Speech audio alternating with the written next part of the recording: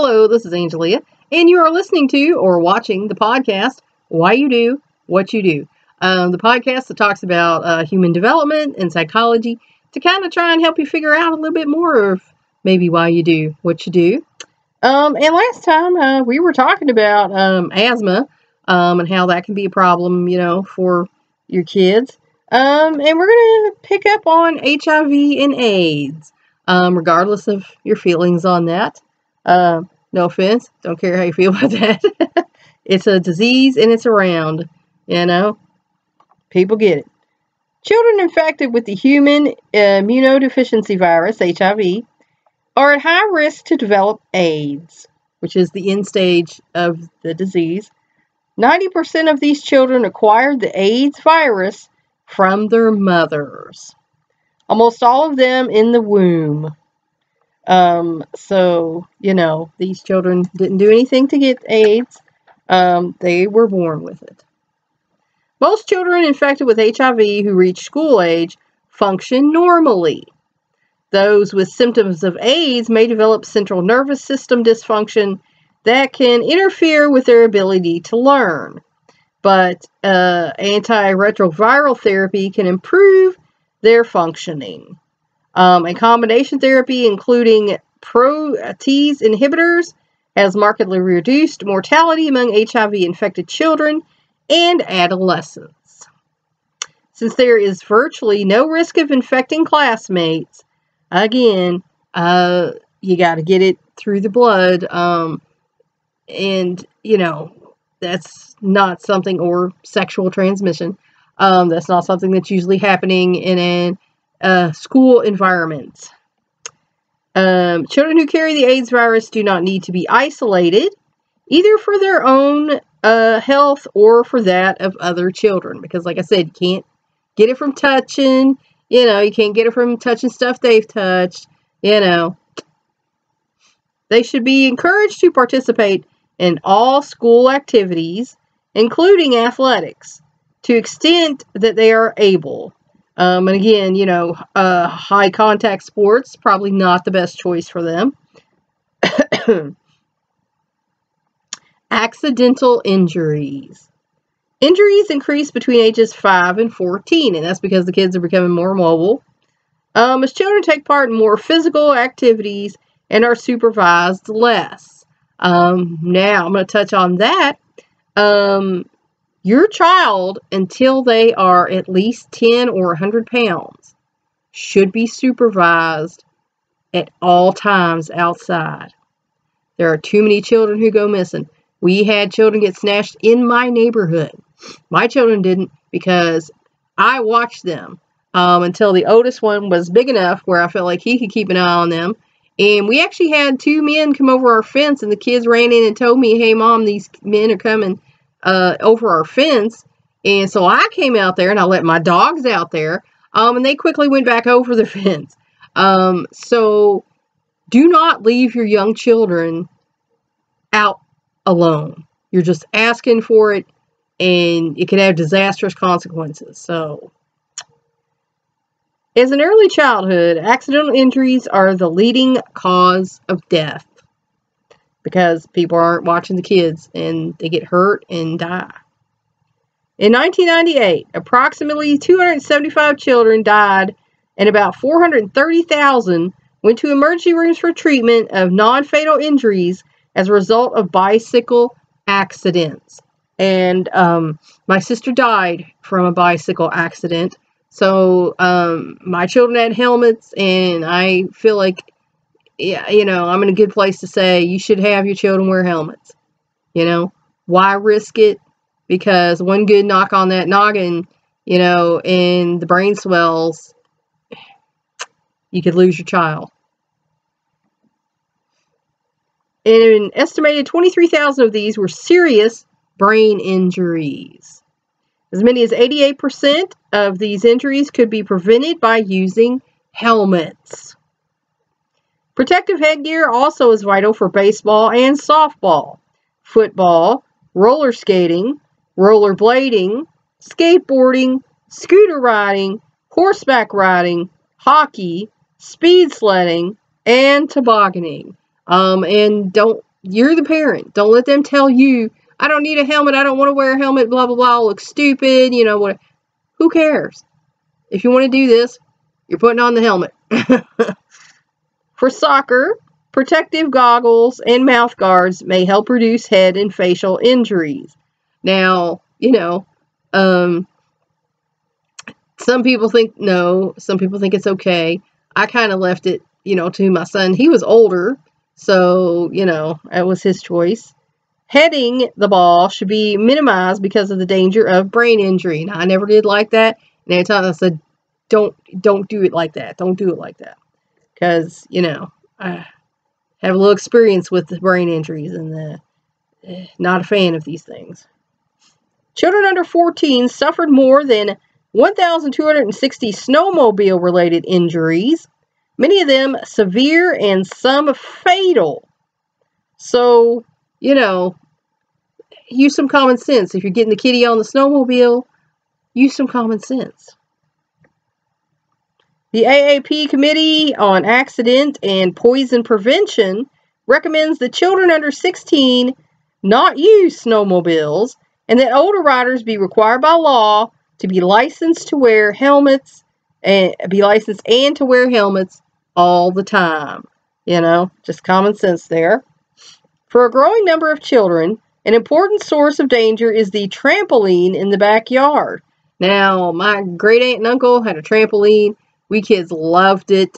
But what my uncle did do was dig a hole and have the trampoline level with the ground. So that if we fell off the trampoline, we're just falling on the ground. So, you know, that was smart on his part. In 1996, an estimated 83,400 trampoline-related injuries,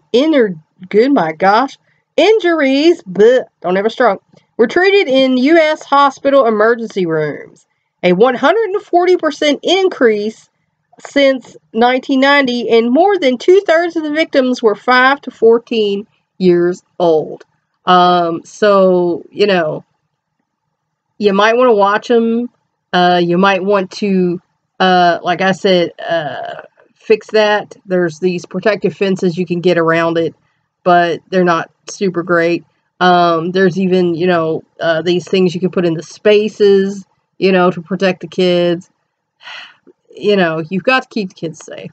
So whatever you can do, you know, above and beyond what the manufacturer does to keep your kids safe, you know, in my opinion, that's worth it as a parent to know my kid is safe, you know.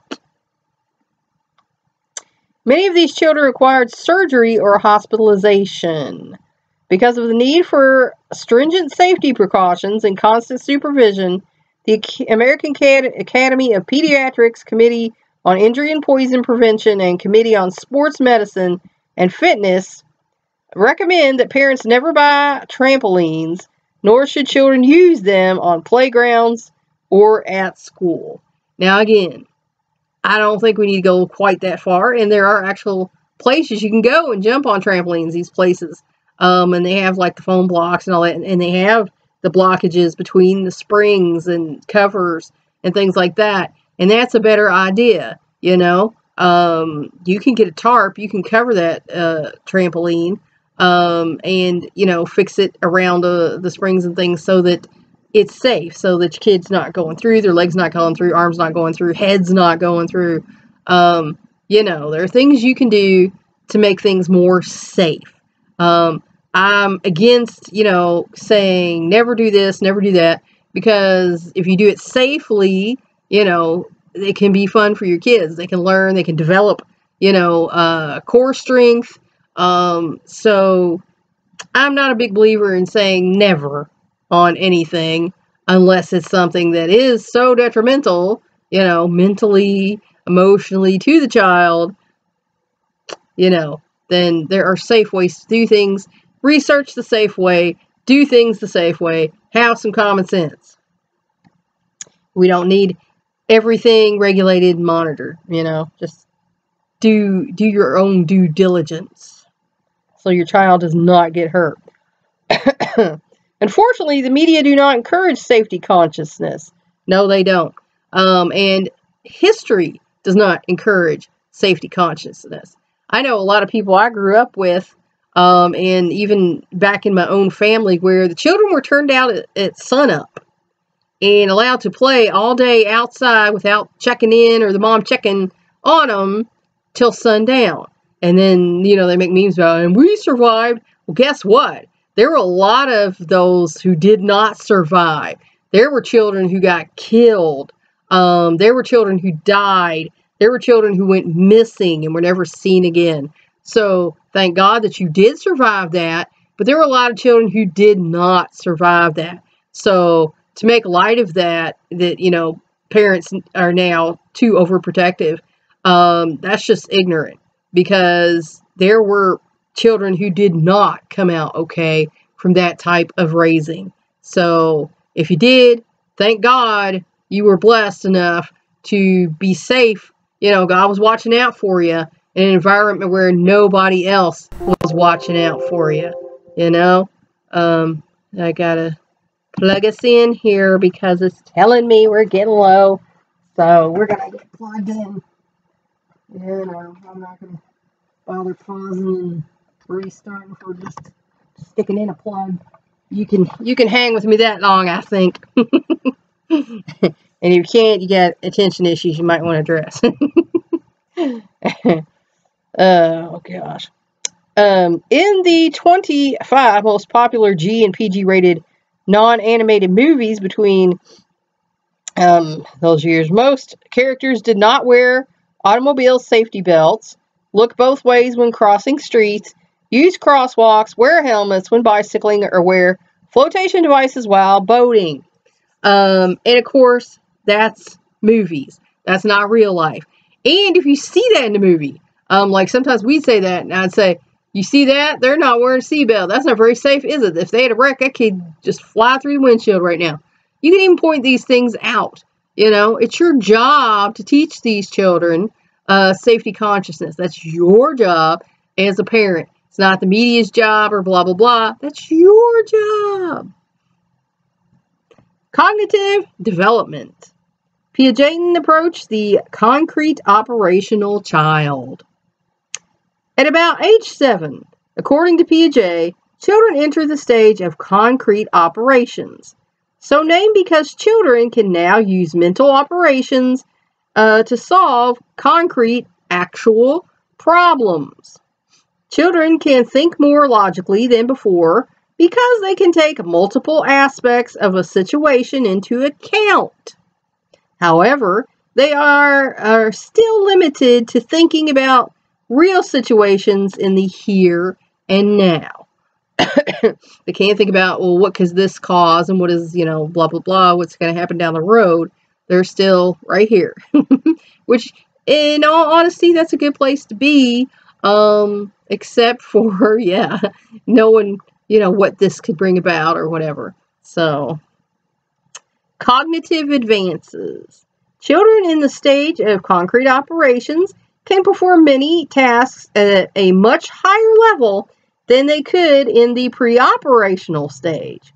They have a better understanding of spatial concepts, of causality, of categorization, of inductive and deductive reasoning, and of conservation.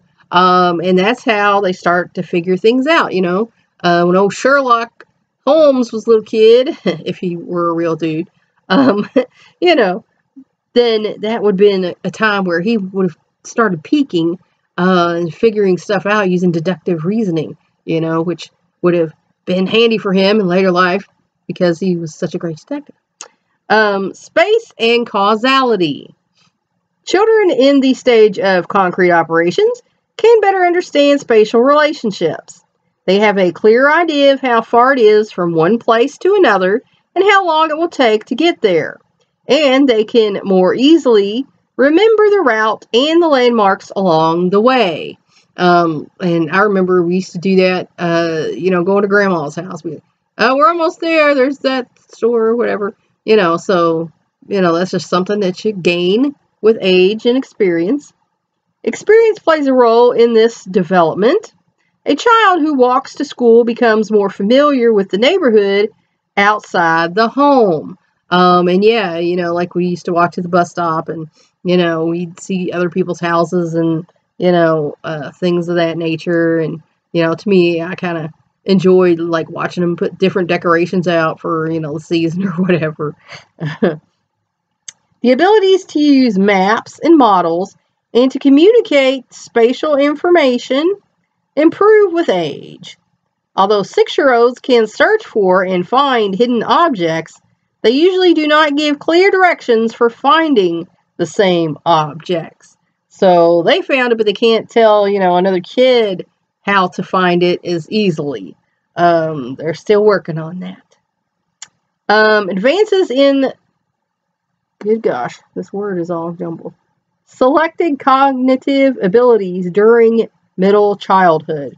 Yeah, we have yellow writing on a red background. Sometimes people, I don't even know about you. Abilities, spatial thinking. Danielle can use a map or model to help her search, oh my gosh, for a hidden object and can give someone else directions for finding the object. She can find her way to and from school, can estimate distances, and can judge how long it will take her to go from one place to another. Cause and effect. Douglas knows which physical attributes of objects on each side of a balance scale will affect the result, meaning, the number of objects, my gosh, matters, but color does not. He does not yet know which spatial factors, such as position and placement of the objects, makes a difference. Classification. Elena can sort objects into categories, such as shape, color, or both. She knows that a subclass, roses, has fewer members than the class which it belongs to, flowers. Seriation and Transitive Inference. Catherine can arrange a group of sticks in order from the shortest to the longest and can insert an intermediate-sized stick into the proper place. She knows that if one stick is longer than a second stick and the second stick is longer than a third, then the first stick is longer than the third. Inductive and deductive reasoning. Dara can solve both inductive and deductive problems and knows that inductive conclusions based on particular premises are less certain than deductive ones based on general premises. Conservation. Felipe, at age 7, knows that if a clay ball is rolled into a sausage, it still contains the same amount of clay, conservation of, my gosh, substance. This page is wrinkled here, it's crazy. At age 9, he knows that the ball and the sausage weigh about the same. Not until early adolescence will he understand that they displace the same amount of liquid if dropped into a glass of water. And, that's usually something you learn in, sometimes in elementary science, but usually maybe middle school science. So, perhaps because they lack the appropriate vocabulary or do not realize what information the other person needs. Judgments about cause and effect also improve during middle childhood. When 5 to 12-year-olds asked to predict how levers and balances scales would perform, with varying numbers and weights of objects placed at varying distances from the center, the older child gave more correct answers than the younger children. Categorization. The ability to categorize helps children think logically. Categorization now includes such sophisticated abilities as seriation, transitive inference, and class inclusion. Children show that they understand seriation when they can arrange objects in a series according to one or more dimensions, such as weight, lightest to heaviest, or color, lightest to darkest. By 7 or 8, children can grasp the relationships among a group of sticks on sight and arrange them in order of size. Transitive inference is the ability to recognize a relationship between two objects by knowing the relationship between each of them and a third object. Catherine is shown 3 sticks, a yellow one, a green one, and a blue one. She is shown that the yellow stick is longer than the green one, and the green one is longer than the blue. Without physically comparing the yellow and the blue sticks, she knows that the yellow one is longer than the blue one. So we can see there's getting to be some inference working in there. Class inclusion is the ability to see the relationship between a whole and its parts. If pre-operational children are shown a bunch of 10 flowers, 7 roses, and 3 carnations, and are asked whether there are more roses or more flowers, they are likely to say there are more roses, because they are comparing the roses with the carnations rather than with the whole bunch. And there's some adults who would fall for that too. They have tests like that. Are there more roses or more flowers? Well, more roses. No, they're all flowers, silly. Not until the stage of concrete operations do children come to realize that roses are a subclass of flowers, and that, therefore, there cannot be more roses than flowers. Inductive and deductive reasoning. According to Piaget, children in the stage of concrete operations use inductive reasoning, starting with the observation about particular members of a class of people, animals, objects, or events. They then draw general conclusions about the class as a whole. And unfortunately, some people never outgrow that. They're labelers. And they label this, that, or the other thing, and according to them, that's just the way it is. And that's not true. Nothing is usually cut that dry or black and white, it just doesn't. My dog barks. So does Terry's dog and Melissa's dog. So it looks like maybe all dogs bark. And of course we know that's not true. There's like a Basenji or something that doesn't bark. But that's a general way of thinking. Inductive conclusions must be tentative because it's always possible to come across new information. A dog that does not bark, that does not support the conclusion. And this is where, like I say, there's adults who kind of get stuck in that way of thinking, So it's not great. Deductive reasoning, when Piaget believed does not develop until adolescence, starts with a general statement or premise about a class and applies it to particular members of the class. If the premise is true of the whole class and the reasoning a sound, then the conclusion must be true. All dogs bark. Spot is a dog. Spot barks. Researchers gave 16 inductive and deductive problems to 16 kindergartners, 17 second graders, 16 fourth graders, and 17 sixth graders. The problems were designed so as not to call upon the knowledge of the real world. For example, one deductive problem was, all pogops wear blue boots. Tambor is a pogop. Does Tambor wear blue boots? Corresponding inductive problem was, Tambor is a pogop. Tambor wears blue boots. Do all pogops wear blue boots? Contrary to Piagetian theory, second graders, but not kindergartners, were able to correctly answer both kinds of problems, to see the difference between them, and to explain their responses. And they, appropriately, express more confidence in their deductive answers than in their inductive ones. Conservation. In solving various types of conservation problems, children in the stage of concrete operations can work out the answers in their heads. They do not have to measure or weigh the objects. If one of 2 identical clay balls is rolled or kneaded into a different shape, say a long, thin sausage, Felipe, who is at the stage of concrete operations, will say that the ball and the sausage still contain the same amount of clay. Stacy, who is in the pre-operational stage, is deceived by appearances. She says the long, thin roll contains more clay because it looks longer. Felipe, unlike Stacy, understands the principle of identity. He knows the clay is still the same clay, even though it has a different shape. He also understands the principle of reversibility. He knows he can change the sausage back into a ball. And he can decenter. He can focus on both length and width. He recognizes that although the ball is shorter than the sausage, it is also thicker.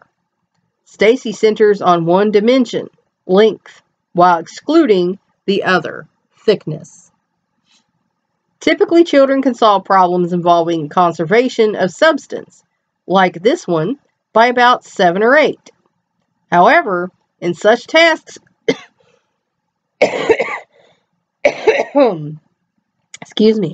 involving conservation of weight, in which they are asked, for example, whether the ball and the sausage weigh the same, children typically do not give correct answers until about age 9 or 10. In tasks involving conservation of volume, in which children can judge whether the sausage and the ball displace an equal amount of liquid, when, oh my goodness, get away, little bug. Placed in a glass of water, correct answers are rare before age 12. Piaget's term for this inconsistency in the beginning of different types of conservation is horizontal decalage. Children's thinking at this stage is so concrete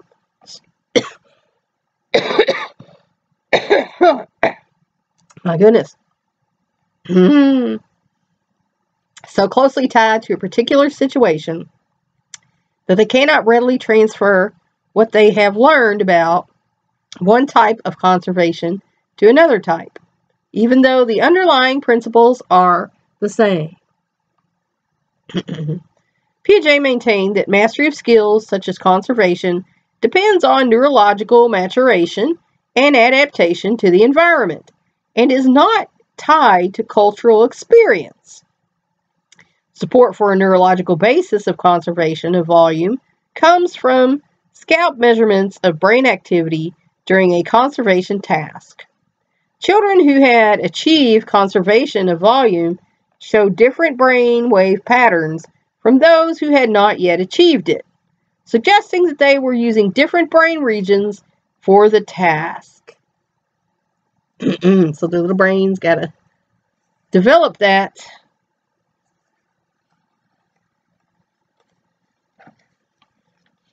Oh my goodness. Yeah, he's stuck together there.